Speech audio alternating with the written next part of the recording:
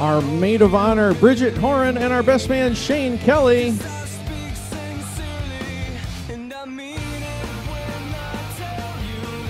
Ladies and gentlemen, we're going to ask you to please rise.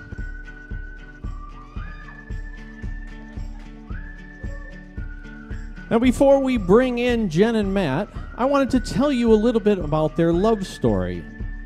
It was a brisk fall evening. The Windsor Warriors were losing 14-0. Bridget, Jenny's best friend, dropped her ticket, and as she and Jen walked towards the bleachers, being the proper gentleman that Matthew is, he stopped and picked up Bridget's ticket.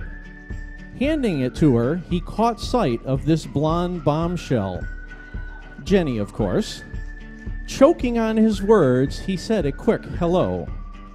The hello was the easy part. Finding out who this bombshell was would prove to be more, well, kind of easy.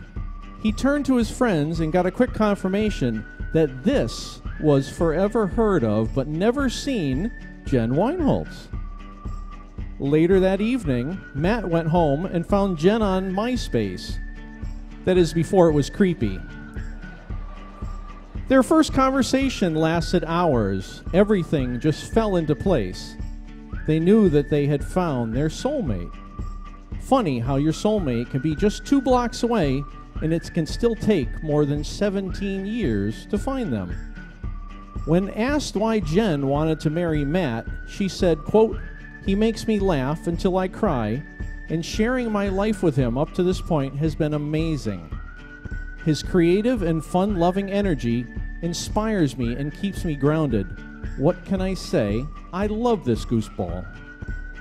When asked why Matt wanted to marry Jen, he said, "What can I say? I love her. Some might say that 5 years is a long time to make a girl wait, but I knew she was worth it. I knew she would stick by my side.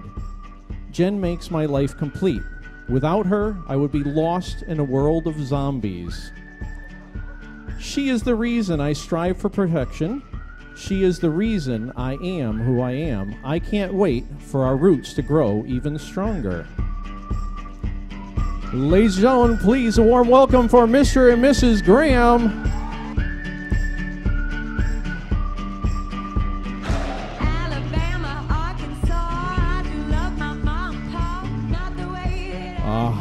Ladies and gentlemen, our bride and groom are going to come right out and do their first dance. Of course, you may be seated at this time.